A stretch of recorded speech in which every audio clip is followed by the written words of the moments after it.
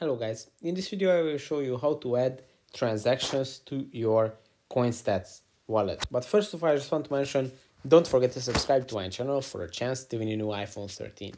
So let's jump into it. First, open the CoinStats app, then go to your portfolio, and at your portfolio, below all your assets, you can see the Add Transaction tab, and when you tap on it, it's going to pop up this list with all the available cryptos on CoinStats, and you can choose from these cryptos. I think they are in market cap order, so yeah, you probably can find your cryptos and then just tap on the one that you are interested in. Let's say Ethereum, and then you can type in the amount that you have and even the date.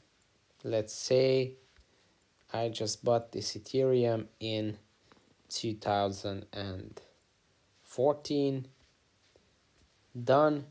And when you set up all the details, you can tap on the add, and it's going to add these coins to your portfolio. As you can see, here are my Ethereums. That's it for this video. I hope it was helpful. If it was, please consider subscribing, and see you in the next one.